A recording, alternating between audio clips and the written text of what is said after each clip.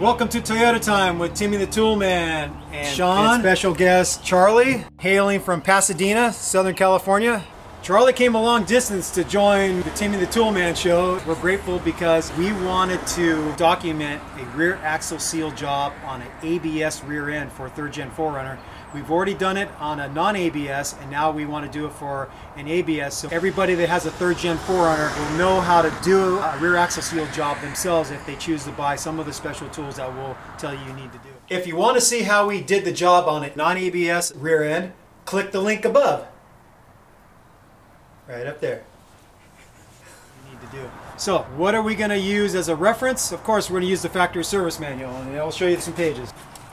Now we're in the suspension and axle portion of the factory service manual. This is my 2000 Toyota 4Runner manual, and it shows all the components, like taking the brakes apart and then all the parts in relation to the actual axle itself, and then it goes through all the steps. Now Toyota is going to say is you remove the brakes completely, but we've learned that you don't actually have to disassemble the brake pads and all the springs and everything if your brake pads aren't contaminated with gear oil and your brake pads are in good shape. You do not have to take the brakes apart, and we're going to show that in this process. So these are all the pages, and we'll reference them as we go along, and then Sean will put this in the actual video, so you'll be able to see the pages that we're using.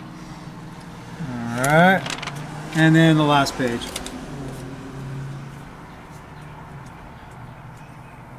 And so going to the parts now, Charlie, like a smart guy, he bought all OEM parts. You can do aftermarket seals and aftermarket bearings, but we highly suggest that you use OEM parts for this. So starting right here, these are the dust seals at the end of the axles, 90313480001. These are the 2 bearings for each side of the axle, and the part number is 90363400220-77. Then these are the inner seals that go in the axle housing, and the part number for that is 90310500006. And then these are these O-rings that go on the actual end of the axle housing tube, and that's part number 90301888077. The retainers that actually meet up with the lip of the seal, that is part number 42423200010.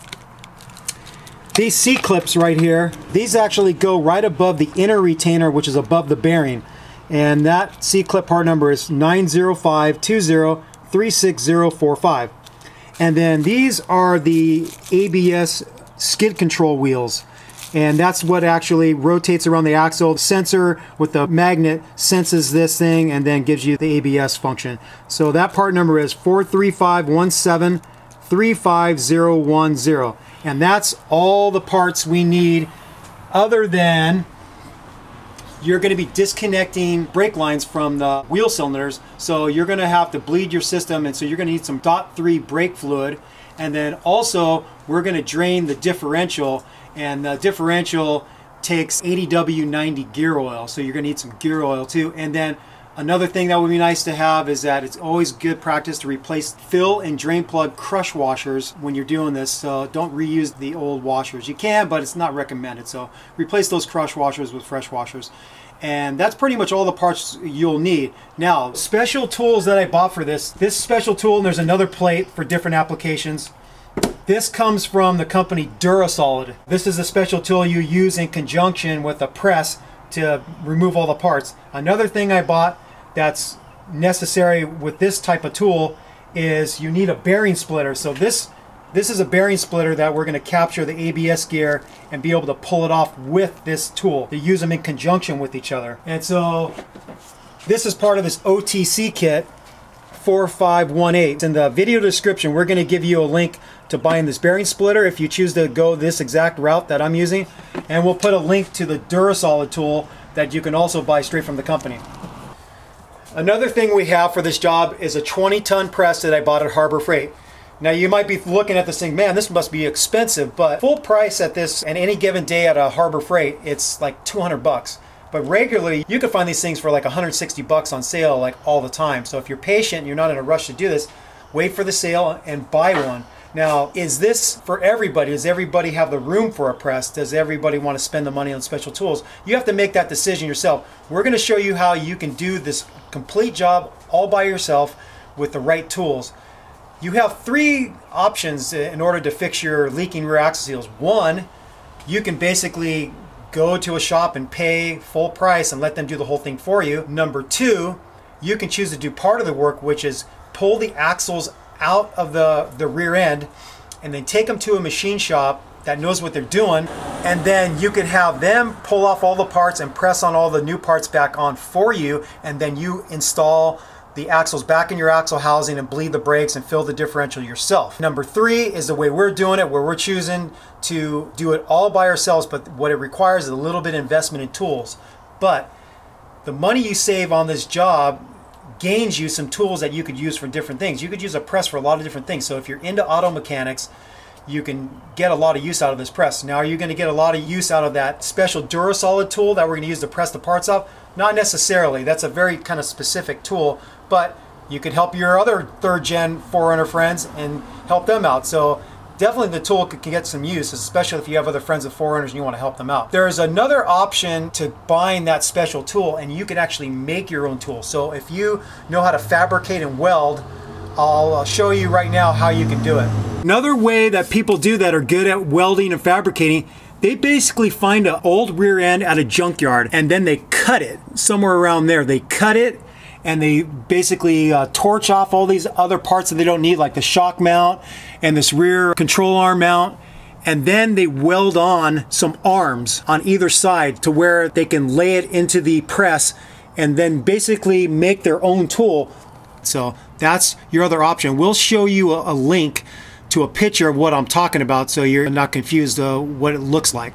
Now you might be thinking that, hey, I can do this job for really affordable. All I got to do is get a couple new seals from Toyota, rip out the old ones, knock some new ones in, and call it a day.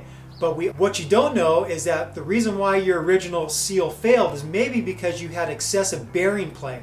And that bearing play over time allows the axle excessive movement and it will wear out the seal.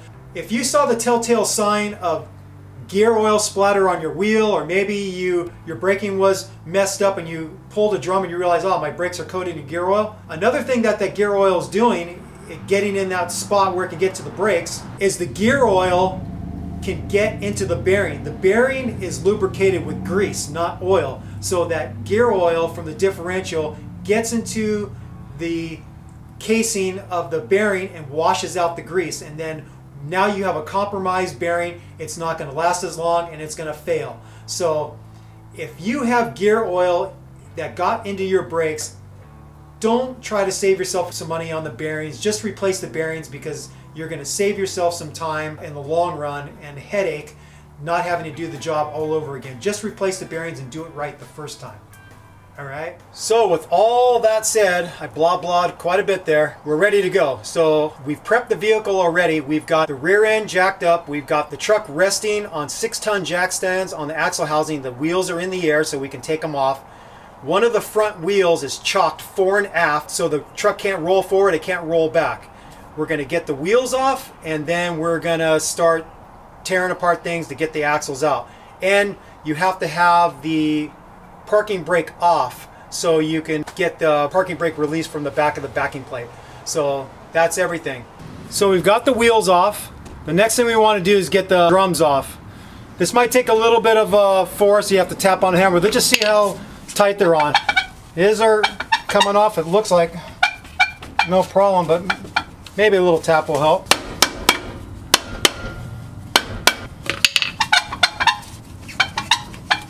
Just got to wiggle it back and forth.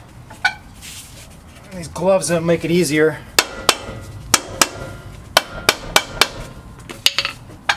There we go. It's coming. There we go. A lot of brake dust. Pour this brake dust out. All right, next we're just going to use some brake clean and just clean up all the stuff, because there's, instead of having dust flying all over the place and just breathing it in, we're just going to clean up the parts with some brake clean first before we pull the axles out. Good to have a catch container below to catch this stuff. We're getting high on brake cleaner right now.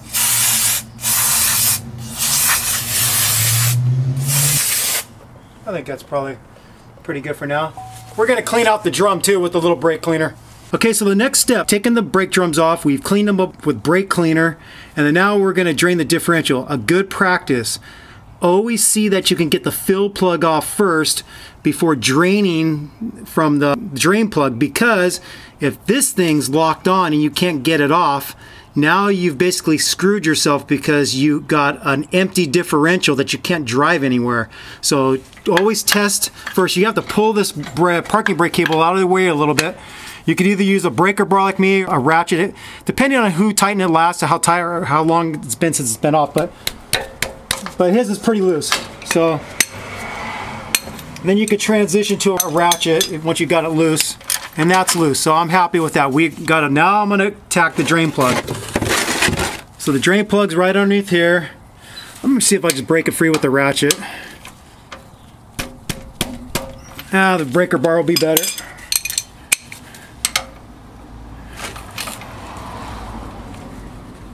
There we go, it's broken free. Should just spin off now. Yep.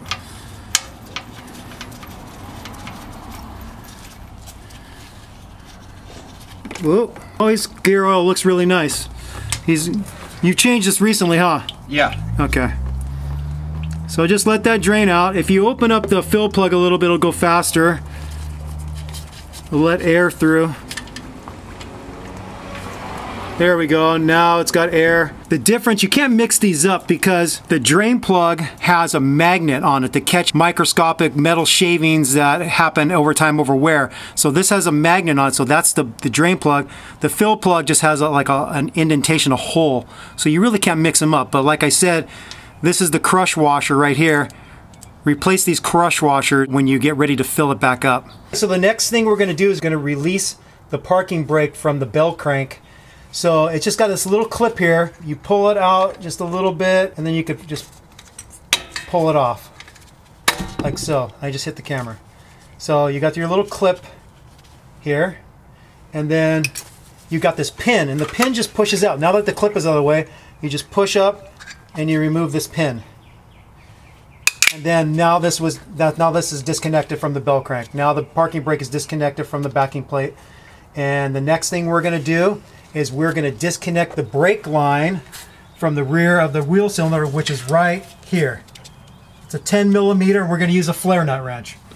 So before we get started taking this off, we have a vacuum cap assortment kit. The nice little trick is, instead of letting the brake fluid leak all over the place once you disconnect it from the back of the wheel cylinder, we got these different sizes, and we learned that the 7/32 is pretty good to slide over the flared part of the tubing. It actually doesn't go over the threads, but it goes over the flared part of the tubing, and it stops the fluid from just leaking completely out. So we save a lot of brake fluid this way by doing this. You always use a flare nut wrench when you're working on tubing fittings like this, like whether it's brake line, air conditioning lines. It gets a better connection rather than a regular open-end wrench. Lefty loosey, righty tighty. Break it free. Maybe I can back that out with my fingers now. Maybe not. This is where a ratcheting one would be nice, but I don't have a ratcheting one. Helps to just flip the tool back and forth. Let me get a rag underneath there. Yeah, push it in a little bit, and then it will release tension on the nut. Get your vacuum cap ready. And then see the flared part here? You just put the vacuum cap over that. There we go. Hopefully that stops the leaking. Yep. So it's just going over the little, you push this nut back and you just put the 7/32 vacuum cap right over the flared part of the tubing, and it holds it to where now it's not leaking fluid all over the place. So we'll do the other side. So the next step, you've got the brakes disconnected, you got the lines capped off so you're not puking brake fluid all over the place. Now you got to remove the ABS sensor. So the ABS sensor is held on with a small 10 millimeter nut. Get in here with like a mid-length extension with a 10 millimeter socket, 3/8 drive, or 1/2 inch if you choose. Loosen that and take it out. Okay, bolts out. Now these have a little O-ring in there that kind of helps seal it. Let me first try with these spark plug tube wire removal tool. I'm gonna see if I can just grab it and grip it and pull it out. And it looks like it's working, so it just pulls right out. You can see the O-ring that I'm talking about right here. There's a little O-ring. That's what's kind of giving you resistance to pulling it out. So now, what's nice about being able to easily remove this ABS sensor is this gives you a window into your axle housing. So when you look inside here, you can see the ABS sensor rotor that's pressed onto the axle. Over here, a little more inboard, is where the inner seal is that the retainer on the axle makes contact with, that makes a leak-proof seal. So all the gear oils in here, none gets past this point. If you want to check to see if your axle seals are leaking, if you haven't got the telltale sign of a splatter of gear oil all over the inside of your wheel, or you notice your brakes have been compromised and you're getting a little pulling, letting you know something's up, take the tires off, you get in here with your head, you take the ABS sensor off, and you turn this thing. You turn the axle shaft. And what the ABS gear does is it acts like a water wheel. And if there's any gear oil accumulated in this part of the axle housing where it shouldn't be, the ABS gear is going to lap it up like a water wheel and you'll be able to see it. And right now, I think I see a little bit on there, which lets us know that his axle seals are leaking a little bit. But this is how you can do a check for yourself. Just check to see, hey, am I leaking or am I not leaking? So this is an important thing to know. Or maybe you've paid for a job like I did at a Toyota dealership and they screwed it up. And I learned via this method that they did screw it up. So this is a nice thing to know. The next step is we're going to take these 4 nuts that hold the axle onto the axle housing, and then we're going to pull our first axle out and show you what it looks like. I'm using a long 14mm socket because the stud is just long enough to where you can't get a shorty on there.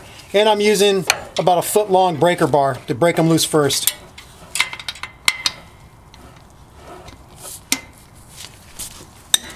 Okay, that one's loose.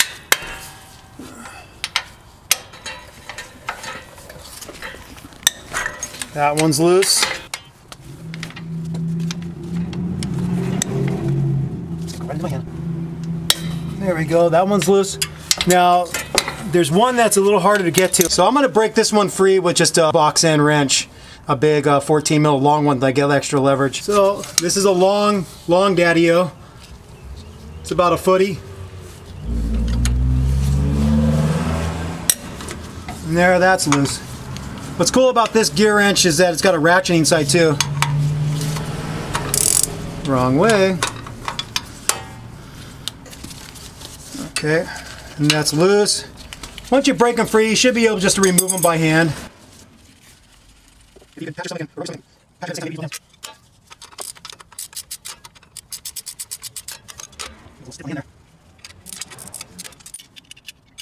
I didn't say so before, these magnetic pads are really handy to keep track of your parts. See? Nothing's falling. The next step is, now that we got the 4 14mm nuts that holds the axle onto the housing, this thing should just pull right out. Like so. Now, be careful because it's heavy. And there it is. Let's get this up on the bench. So let's discuss some parts now. So this is the inner retainer that makes contact with the seal inside the axle housing. Now this is the ABS rotor. You go down further, this is the inner retainer, and right in between it, you can't really see, there's a C-clip that we'll show later when we pull it off. And then this is your bearing right here. So the first thing we're gonna do to get this stuff off is we have to pound these out of the way because that bearing splitter is not gonna be able to get on here with these studs out of the way. So we're gonna screw the nuts on, pound them through because they're like a serration bolt that sucks into here, and then we're going to be able to get on and pull these parts off, and then we'll attack the next ones.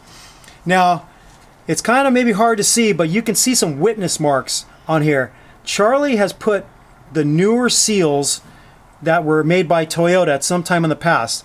Toyota redesigned them, and the thing to note that's really important is that the lip of the seal now sits more inboard towards the third member. So this direction right here is towards the differential, the center of the differential, the third member. So when they changed it, It's now closer to here. So when you keep the retainer in the OEM spec location, it's barely riding on the polished surface. See, this is the polished surface you want the axle lip to be riding on. This is a non-polished bevel. You don't want it riding on this. So it's kind of interesting. We could see two witness marks. We could see one more in the center, and then we could see another one that's a little bit up higher. And the middle one has got to be the original witness mark where the original seal was riding, and then when he put the new seals on, now you can see it's riding here. It looks like it's barely riding on the shoulder, maybe about 2 millimeters. And here's where the problem arises. If you have a leaking axle seal and this is all you do is replace the axle seals with the newer ones that Toyota made, you're going to be riding somewhere in this area. Now with a little bit of bearing movement. See all this movement here? That's bearing movement. And if the axle moves just a little bit back and forth, then sometimes that lip of the seal is riding on this non-polished bevel, you're going to wear out that seal lip and you're going to start leaking all over again. People, time and time again, are wondering why the hell is their axle seals leaking again after they put new seals on. And this is the reason, because Toyota redesigned the seals and maybe the person doesn't know this. This is something that I learned on a Toyota forum. So in order to correct this, to make the inner retainer match up with the inner seal better, is we're going to flip the orientation. We're going to put the bevel facing the ABS gear, and then this way when the retainer goes into the axle seal, it's going to get immediately up onto a polished surface and doesn't have to first go through this non-polished bevel. Some might say, well, why don't you just press this retainer not on as far on the axle? Well, because right behind the seal, the axle housing goes down to a narrower diameter, so you come really close. If you want to get to where the seal is more riding in the middle of the polished part of the retainer, you're going to be coming super close to this retainer rubbing on the inside of the axle housing, and that's not a good thing. Instead, we're just going to flip this around and then press it on about the same distance right here. We just measured this with some digital calipers, and we found that it's about, we're measuring from the start of the polished axle to the retainer, and it's about 4.5 millimeters. When we flip this around, we're going to press this retainer on, start at about 3 millimeters. We're going to see with the grease test where it's riding. If it's not riding in the center, we're going to press this retainer on further and keep on redoing the grease test till we have the seal lip riding right dead center, which is what we want. And I hope that makes sense. Okay, so looking at this inner retainer that meets up with the axle seal, you can see these two shinier marks right here. Those are witness marks. This is where the seals were riding on the retainer. So knowing that the new axle seal that Toyota designed sometime in the past has a lip of the seal sitting more inboard this way, we could pretty much surmise that this inner one is where the old seal was riding on this retainer, and other one, this one more inboard, is where the new seal was riding. And you can see that this is not ideal. This is barely riding on the polished surface right near the bevel. Any little bit of axle play back and forth is going to sometimes cause that seal lip to ride on the non-polished bevel, and what's going to occur is you're going to have another axle seal fail and you're going to be leaking all over again. So the best way is to redo the whole thing, replace all these parts with the bearing, and flip the retainer to get it in a better orientation. So what is the grease test? It's pretty simple. You smear a bunch of grease on the retainer, you slide the axle back in, you bolt it up firm, you spin the axle shaft, you pull it out, and then you'll be able to see, based off of where the axle seal pushed the grease back, you'll be able to then see where the axle seal is riding on the retainer. See this inner part of the axle housing? If you're not getting a good connection with the lip of the seal with the retainer, it's not just so easy just to push in a little more inboard, because then you come really close to grinding on the inner part of this axle housing. That's why one person came up with the idea of flipping the retainer in a reverse orientation so you don't have to press it in as far where it'll hit. In order to get this bearing splitter on underneath the ABS gear so we can pull it off with the press, these studs are in the way. So what you do is you thread the nut on level with the end of the stud, and then you grab a brass hammer, or you could use a brass drift too, and you just pound them out. It's serrated as it pulls into this part of the backing plate. Let's see how much force it takes. Quite a bit. That's not budging. Oh, it's moved a little bit. It has moved. That one's through. That one's through.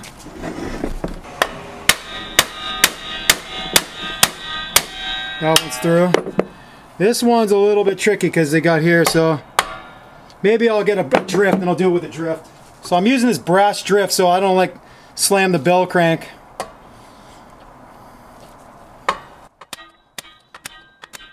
There we go. We're just going to keep those on there so the brakes don't fall. I think now we can get that bearing splitter on there.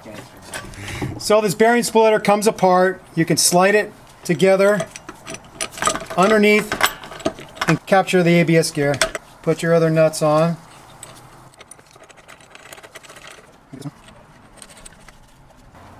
So next, we're cinching this thing up, the bearing splitter up underneath the ABS gear.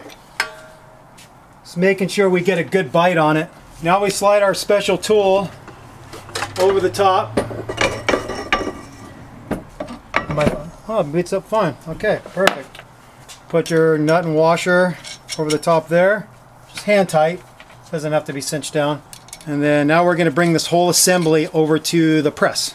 You have to figure out how high you get. These arms are movable, so you got these pins, you got all these different slots. So I think in this case, when we did it the last time, the top setting for this cross member is about the right spot. So you bring your axle with the special tool underneath, and then you bring it up, and it's causing some strength here, and then you capture it with these black plates that come with your Harbor Freight press. Then you center it underneath there.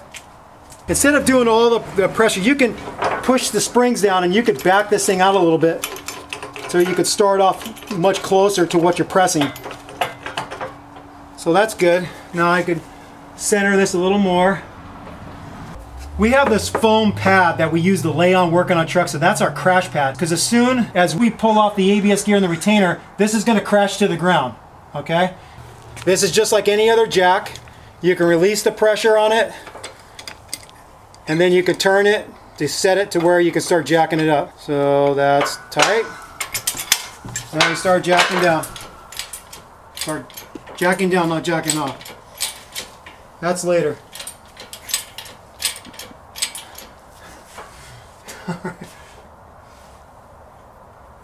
Okay. This is the moment of truth. All new territory for Timmy the Tool Man and Sean. Oh, we got movement. That's a good sign. All right, we're pressing away some more here. We got a better camera shot for you. There's a little bit of movement. I can see that gap is reducing of the polished surface of the axle. And it's coming off.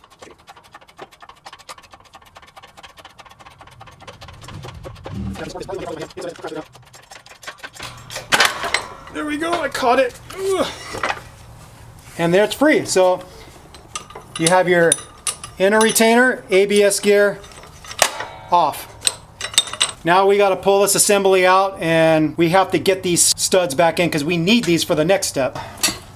I'm gonna get that on, bring that down.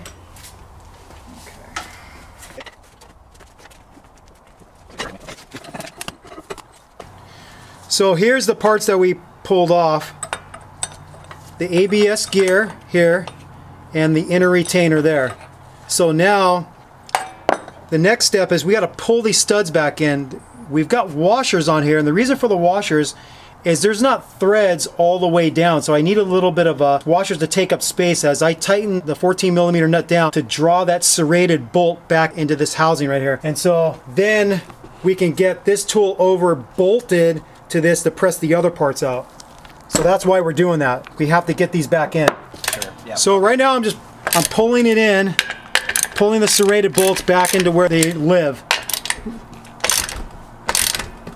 Go home. Go to your home. Go to your home. You know what movie that is? Just go home. That's your home. Are you too good for your home? Answer me.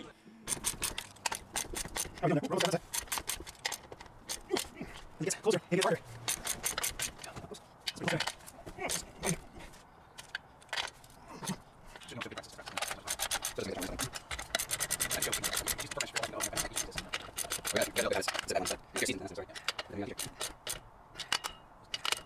When we were pounding these studs off, we basically moved the bearing a little bit out of its housing. And what that did is now, when we slide this over to get this tool in place, we can't bolt the studs on because the backing plate needs to come up. In order to get the bearing back into the right spot in the backing plate in the housing, I'm just gonna pound this on with some wood so I don't destroy the end of the axle shaft, and hopefully it just pops back in easy. Is that it? That was it. One simple tap. It's back in. That was easy. All right, so it didn't take a lot of force. I just used a tiny bit of force to pound the bearing back in. As actually you can see, the bearing was near the lip of here. Now it's down, sunk in like 5 millimeters or more, maybe more than that, maybe like more than a 1/4 inch. Now the next step, see this little black thingamajigger? That's your C-clip. We got to get that C-clip off, and then we can get the special tool in to press this stuff off. So I'm using the snap ring pliers, and I got a screwdriver ready to go to get underneath there. It's a little bit finicky to get off.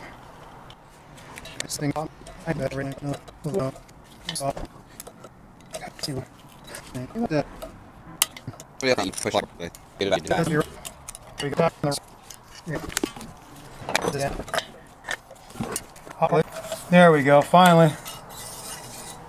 Timmy the Toolman struggles with these. I don't know why, but I do. Alright, now it's time to slide the special tool over.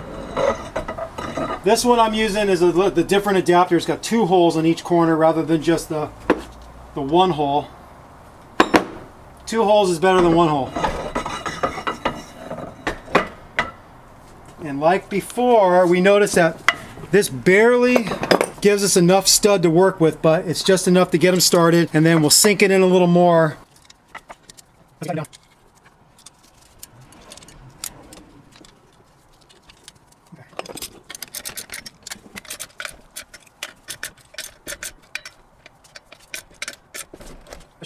Okay, we got it set up again, just like similar. We're capturing this blue flange with the plates that come with the press.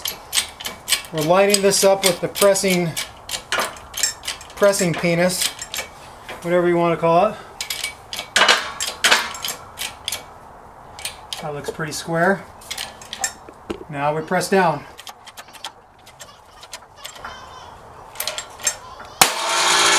Same thing happened last time. Scary noise. That's it breaking free, that first part.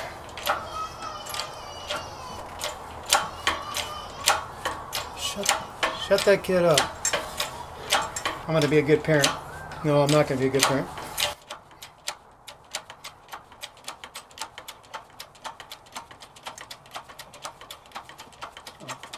Yeah, the press was far last time. Oh, you know it's further because it's an ABS. You have to bring the retainer further. It's further than the non-ABS. Like, why are we going so far?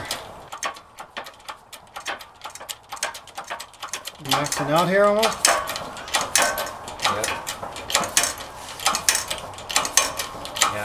That's maxed out. It's still going. Is it? Yeah. And it moves and then goes back. Yeah, maybe it's maxed out, huh? We'll have to reset.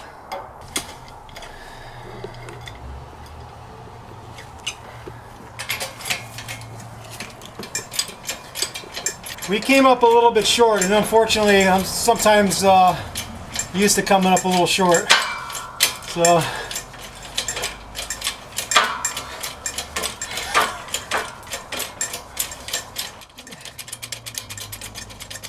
It's a nice sunny day in California here. I'm getting sweaty. Line this up better. That's pretty lined up. Okay. Let's see if we can finish pressing this thing up.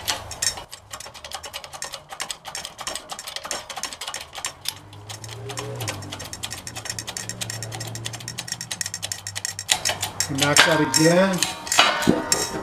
There it is. It fell out the bottom. No more axle shaft there. It's down there. Okay. Loosen this up. Magic. Okay. Now we've got to remove the plates.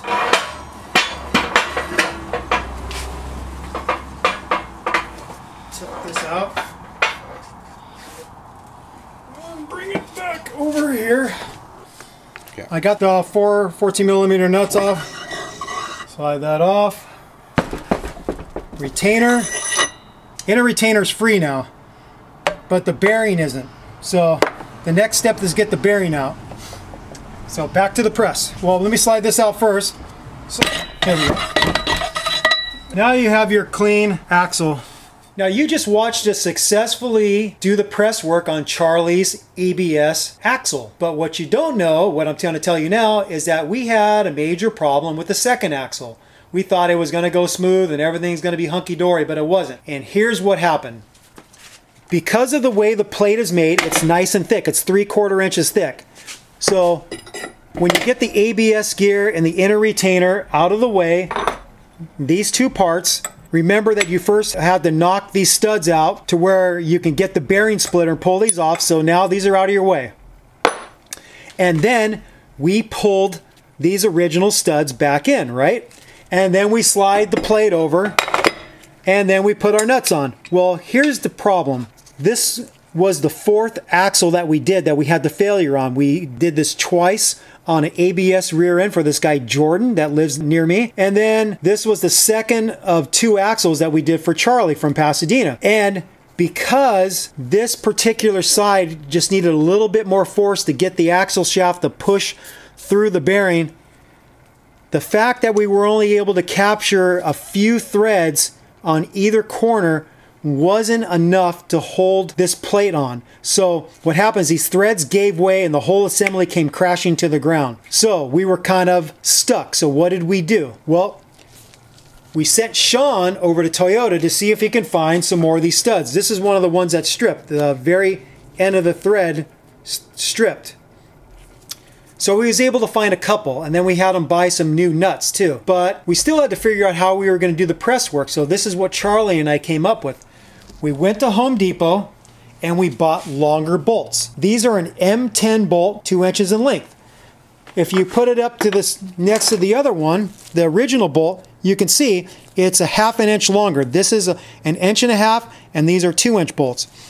So what we had to do, see, we once again had to take the hammer, we threaded on the nuts on each corner, we pounded them out, and then we replaced them with these longer bolts. And what the longer bolts did for us, it allowed us to capture more threads. So instead of only capturing this many threads, like 2 or 3, we were able to capture quite a bit, you know, a lot more, to where now we have a much more solid connection with this plate, with backing plate, to where when we do the press work, these studs aren't going to give way and have the whole assembly crash to the ground.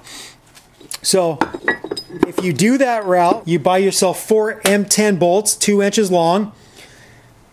Then once you get done with the press work, you take these out and you pull these studs back in like we showed you earlier, where you use the washers and then you just tighten the nut down and you draw these serrated bolts back into the bearing housing. And then the rest is as is. Now there's a second way you can do this.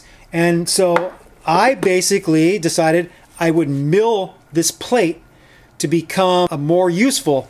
And so I had a local machine shop mill out 5 millimeters of material in each one of these bolt hole corners. This is the plate with the 2 bolt holes that actually matches up great with this. So I just had them mill out 5 millimeters material. The guy charged me like 40 bucks. And then another thing I did is I took a round file and I round filed out this one side, because what ends up happening when I did the first press work for this guy Jordan, when you tighten this plate against the bearing case, it first hits this outer retainer, and what happens is you basically destroy the first thread anyways. It's not useful. I tried to thread the pipe in after that first job and it wouldn't work. I could only thread it in from one side. So now the tool plate is actually one directional. You can't thread it in from both sides. So I just went ahead and took it a notch further and filed this out to where I rounded out the hole a little wider, to where when I put the plate onto the axle, it fits more square. It's not rocking on the retainer as bad. And then now you can see I can capture way more threads now with the plate. I can basically take the nut all the way level to the top of the stud, which is great. If you need more force than what these will hold, something's got to be wrong. So this is a second way you can do this. This will cost you some money unless you have a buddy that works at a machine shop, which, you know, who knows, maybe you do.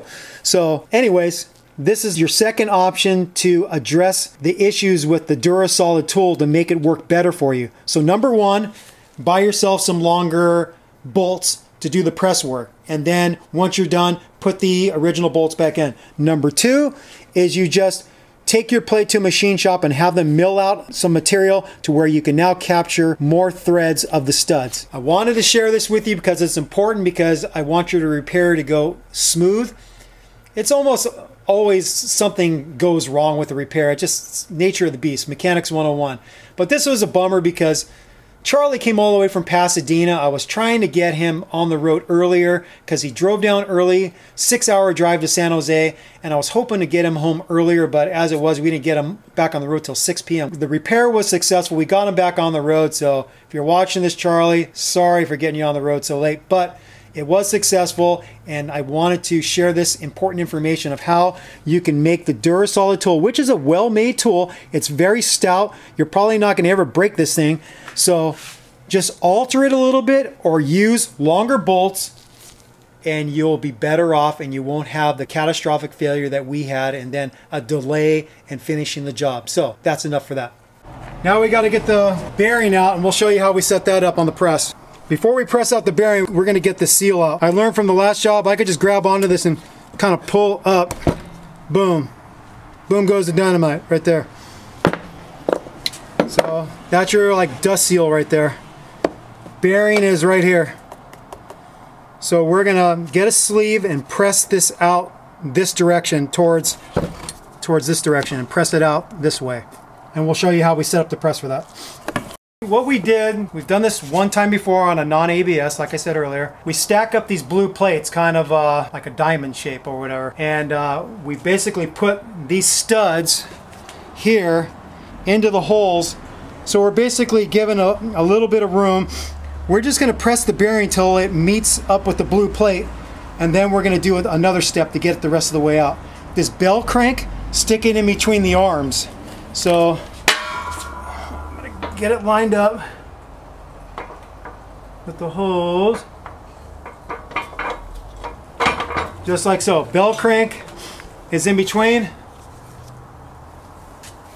and then now I have to get a pressing sleeve to something to press on to push the bearing out. So I get my press sleeve kit. Alright, I guess I'll just crank it down.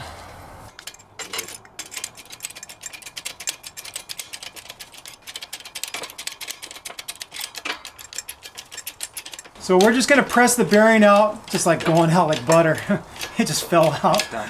It's down all the way, huh? Yeah, the bearing's out. It'll just fall out now. It's probably going to fall out. You might experience this, that the bearing is not really stuck in there very well, because we kind of loosened it up when we pounded these studs out to do the first procedure. So this might be the case. You don't really have to use a lot of effort. Now, will it come out all the way by hand? Almost. It's still a little bit in there, but instead of dicking around with the press, we're just going to bring this to the bench and then pop it out the rest of the way. So I'm just going to pop it. It's out. It was just hung up on the lip just a tiny bit. Bearing is out. We're just going to put a tiny little bit of grease on here to get ready for the new bearing. What do you think, Charlie? That looks like it'll work. Okay.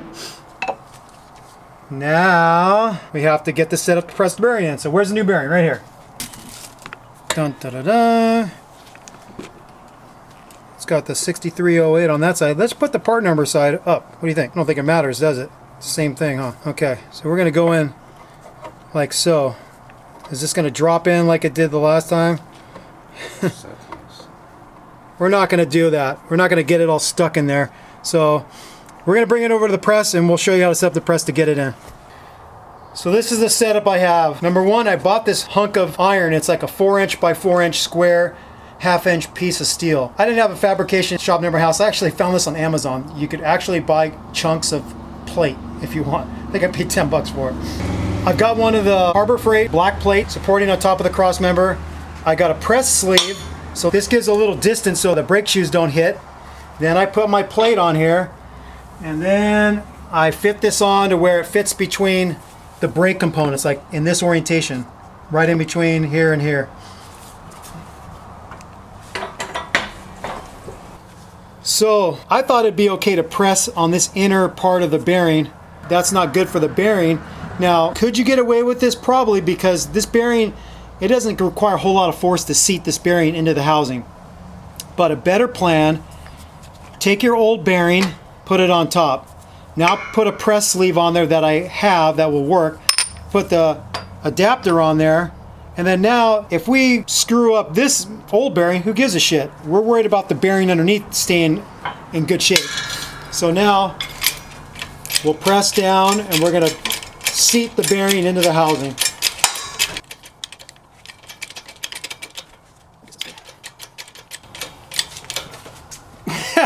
It fell in. See, it just has, it had like a tight little lip to it, so let's just see. That's not fully seated yet.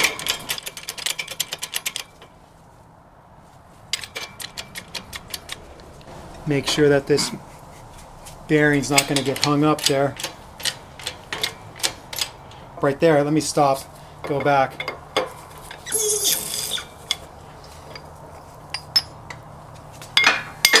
Fuck. Good. Okay. Okay, so it is fully seated then. Because I felt the resistance. Okay. Now the next step. We got to get the axle in there with the first retainer. So we're going to put a little grease in here. We're going to get the dust seal in. Okay. This just to fit in by hand. Just make sure it's pressed down all the way around the edge. Put a little bit on the inside of the lip too, right?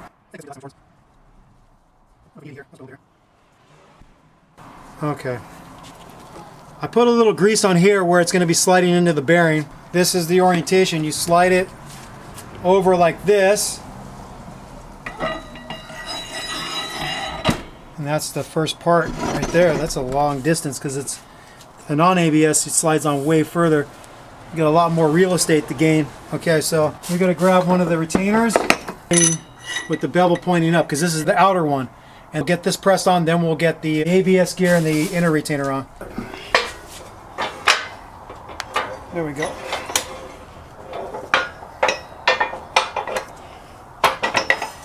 This part of the press is wide enough to where it's going to hit these little lips, and we want a flat surface to press against. So instead of pressing down on those uneven surface, we're going to put this plate that I bought, this 4" plate, and put it right on top of there, and then we'll press against that. The way we have this set up is we got the special Duro-Solid tool captured with the plates with the Harbor Freight press, and then we've got a press sleeve that's about the same diameter of this part of the special tool, and that's pressing up against the retainer, the outer retainer.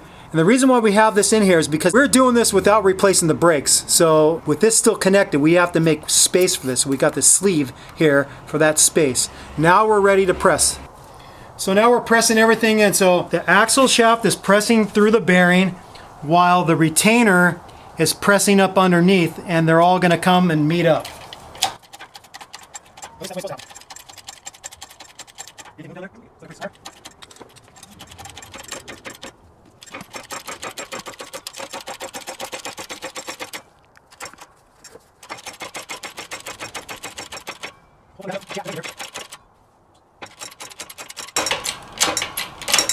Right there. Resistance. We should be good. The way we'll know if everything's pressed together right is when we take this out, we'll see that the groove for the C-clip is exposed to get it right above that outer retainer. Perfect. Okay. Okay, so how do we know we're done? We know we're done because we see the groove where the C-clip goes and it's fully exposed and I can get it in. So next thing, you grab your snap ring pliers, you get them set up on here, go over the top, span it. There we go. Just make sure it's seated all the way. Yep, that's seated all the way. That's one side almost. So ABS gear, this side goes down towards the bearing. Now this is the part that we're going to switch around. Normally the bevel is facing the seal. We're going to flip it and do the Dr. Coffee method from Toyota4Runner.org. So we're going to slide this on next. When we took these off, these were basically married up. So we're going to press them on as one unit.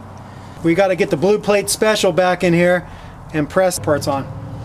So here's probably the most important step of getting it right. We want to press these two on together to where we get the right amount of polished axle still showing. So as we press this on, we're going to be pressing it onto the polished surface, this surface, but there's a non-polished surface, and we're going to start at about 3 millimeters of polished axle showing, then do a grease test, see where we're at, and then most likely we're going to have to go further, probably to at least 5 millimeters of polished axle showing. So when we get this on a little bit, we're going to stop, lift up, see where it's at, and then go back. So it's going to take a little bit of time to lift it up, see where we're at, press a little more, take a measurement, and make sure we get this right. Because we don't want to end up pulling this stuff back off. We want to be really slow and methodical about pressing this stuff back on. Okay. So we know we can go at least that far. Yeah, we'll be able to get most of the way there. Oh yeah.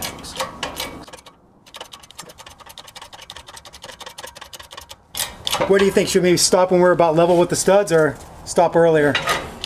Charlie's comparing the other axle. We have it out right now. Where do you think it is? About 2 more millimeters. Okay. And then we can see if we have any clear. Okay, so I'll release pressure on this so we can pull it up and see where we're at. Can you see? Yeah, we don't have any polished. No polished yet? No polished surface yet. No polish yet. Okay, so we can go a little bit more.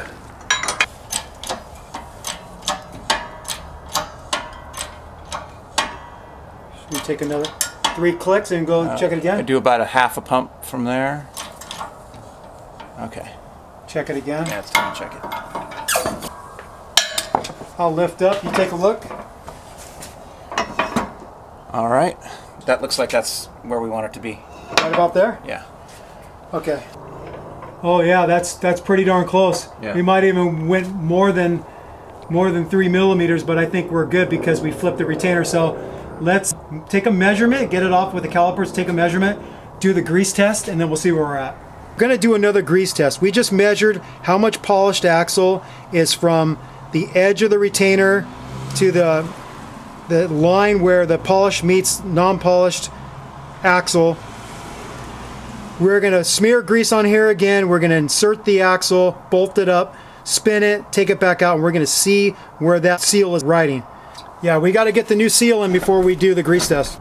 What I have is this fancy puller from OTC. I got this tool in there. Do you need to use one of these to pull the seal? No, I'll show you a different option. I got another very simple tool in my toolbox that I can show you that just hooks the seal from one side and you just use arm strength to pull it out. But having a setup like this is kind of nice because it just works nice. So I got these tines hooking the outer metal part of the seal, and I'm just going to slide hammer it back and not get my finger. There it is. So you can see how it hooks the seal. This is the other tool that I was talking about. Lyle Corporation makes it, and it's an adjustable one. It's got this pin that you can move it to different spots, you know, to different angles. I'll put a link to this. I buy a lot of stuff on Amazon, so I got this from Amazon. So you just reach it in there, hook the seal. Whether this will work that good, I don't know. Could I got in there? Maybe. Yeah, I think so. I think it would have hooked it. And then you just hook one side and you pull out.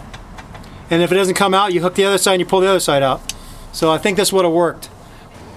Seal driver kit. So I have this OTC one. 4507. A few different varieties here. You want a press sleeve that fits almost to the perfect outer diameter. You don't want to be pressing more on the inner part. The strongest point of this seal is where it's almost matching up with the exact outer diameter right along this edge. You don't want to go too skinny because then you could deform the seal. And if you deform the seal, you're basically pushing the lip of the seal in a different spot. So we just want to knock this in without deforming it till it's fully seated. And the axle shaft has a natural seat where you hit it in and it has a stop and you can't drive it in anymore. So you have to be careful. You kind of, when you feel resistance and it's all the way flush, you stop. You don't keep on pounding and deform the seal. You got to get this in there, get it in as square as you can. Get it started with your hands first. You can kind of push it in there with your fingers and get it started. Right there. That's fully seated. You could hear it, it's like tink, tink, tink, then clunk, clunk, clunk. So,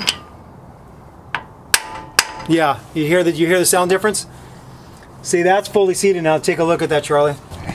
We're going to insert the axle. We're going to do the grease test to see where it's at and see if we have to press the retainer on further to get a better made up with the seal.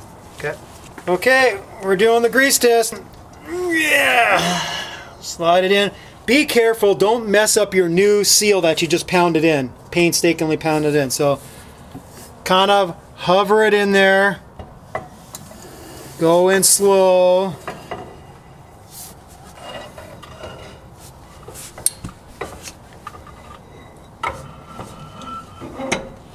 Look at that.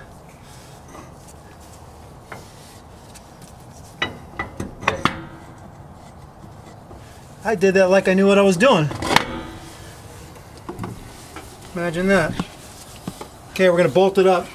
We got it bolted up securely in the rear. Twisting it to where that seal is now going to make a line on the retainer where it's meeting up with the retainer. Now take it back off. So right now you can see the line that the seal had pushed back the grease. It's right there. And that's not quite centered on this polished part of the retainer. The retainer is like a centimeter. And let's just take a measurement and see how much polished is showing on here. So it's about, God, I can see. It's about 6.5. And I know this is like a 10 millimeter section of polished from when I measured before. Yeah, it's about 10 millimeters or a centimeter.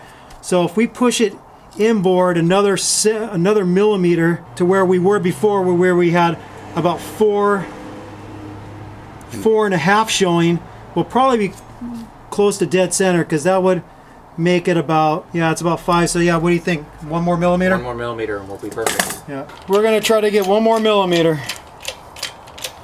I'm going to bring it up to where it meets up. Okay, it's meeting up. Now moved a little bit. A little bit. Do a little bit more.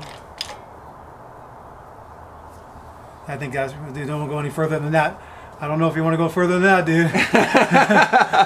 I would stop. We don't want to go too far. All right. Let's take another. Let's lower it down and take another measurement. Good idea. Yeah, it's closer to 4. All right. Let's go a little bit more. Now moved a little bit. A little bit.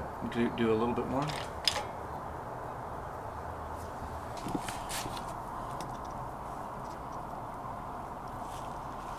Yeah, it's like 4.3. Should we just check it? We'll do the grease test. We'll do it. Just for safekeeping real quick. We know we wanted to be right around 4.5, but we're at 4.3. And we're going to say that that's close enough. We're going to do the grease test one more and just see how good we are. Okay, that's good enough. We could probably go a little bit more because it's right. This is a centimeter. Yeah, it's more like 6 and 4. That's fine. You're good with that? I'm totally good with that. That's. Okay. Yeah, we would have been better off with a little bit more, like a 0.5 millimeter more at least, or maybe, I don't know, maybe as much as a millimeter, but you don't want to go any little further. One little click? No? Okay. I'm a perfectionist. Charlie was good with where it was at. Based off of what we saw, where it was right on the retainer, I think with the retainer flip, the Dr. Coffee method, I think 5 millimeters of polished axle showing would have put it dead center. But the next side, we're going to try to get 5 millimeters of polished axle just so we can see how that lines up with the grease test. But I think 5 millimeters of polished axle showing with the retainer flipped with the bevel facing the ABS gear, I think is going to be about the money, you know, dead center with the seal. The last thing we got to do, replace, there's this rubber O-ring on the outside. Let's grab a little screwdriver, peel it off, and put another one on. Just like so. That was the easiest part of the repair so far. Okay, now I'm going to insert the axle shaft the umpteenth time and bolt it in because we're good. Torquing these down, these backing plate bolts to 48 foot-pounds. One thing we're checking to see if you can view the ABS gear through there. I'll turn it, maybe it'll be easier for you to see. So we know that the magnet, this magnet sensor, you could tell here, I'll do this, see, boom, it sticks. It's a magnet, that's how the ABS works. So it senses this ABS rotor, and when it locks up, like when you're driving, you get into a skid, it will stop the brake from locking up and then, you know, pulsate, blah, blah, blah. I'm not an ABS expert, but that's kind of how I understand. So clean it up, slide it back into the hole, and put your 10 millimeter nut back in there. This probably has a torque spec. Am I going to worry about it? No. If you're more anal than I am, then we'll get it to you, but I'm just cinching it up tight, choking up on my 3/8 ratchet, calling it good. All it is holding this little sensor on there. Does this have to be Gorilla tight? No, it's a small fastener. Just cinch it up snug and call it good. The last thing we got to do for this side is connect the brake line back up, and then we're gonna do the other side. Oh, I lied. We're gonna get this parking brake bracket hooked back up too. Hey, that was the easiest one I've done so far with brakes. Usually brakes fight me. Okay, get your flare nut wrench. I got a good assistant there. 10 millimeter again. No torque spec for this. I just cinch it up tight with the flare nut wrench. And now we're going to get the parking brake bracket hooked back up. Let's slide that.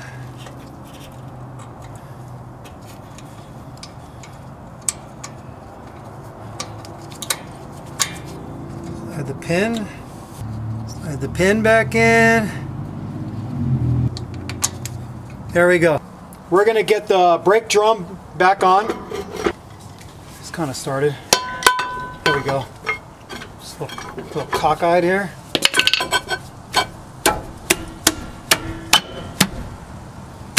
That's a pull away, huh? I think that's it. So the last thing we have to do now that we got both axles in is we got to fill the differential back up with some 80W90 gear oil. And then after that's good, and remember to put fresh crush washers on your drain and fill plugs. Then we're gonna bleed the brakes and make sure that his brakes are working good, and then he's on his way back home to Pasadena. We got a beer in hand, we're done. Was the repair a success? It was. Charlie, was it? It was a success. It was a success. Thank you, Tim. You're welcome. So, did it go as smooth as I wanted? No, but I guess that's mechanics 101. This shit happens, so. Make sure the bearing gets pressed into the housing, whether it magically falls in, which was kind of happening with us. It was kind of flopping in there and jumping right in. And then the last time when we did an ABS rear end with Jordan, one side plopped in by hand, the other side got cocked in there because we tried to knock it in, and then that hung us up. So really important to get the bearings seated all the way into the housing and the backing plate of the brakes first, and then drive everything together with the axle and the retainer like you watched earlier in the video. So there it is there. We did an ABS rear end. It worked. Thank you for watching Toyota Time with Timothy Toolman and Sean and special guest Charlie. Charlie, sorry we're getting you back to Pasadena at a late hour, but your truck is now with fresh bearings and seals and ABS gears and fresh fluid and blah, blah, blah. All right, we're done. We're out. Bye. Thanks for watching. See you later. Adios. Hasta luego. Sayonara. Blah, blah. Blah. All right.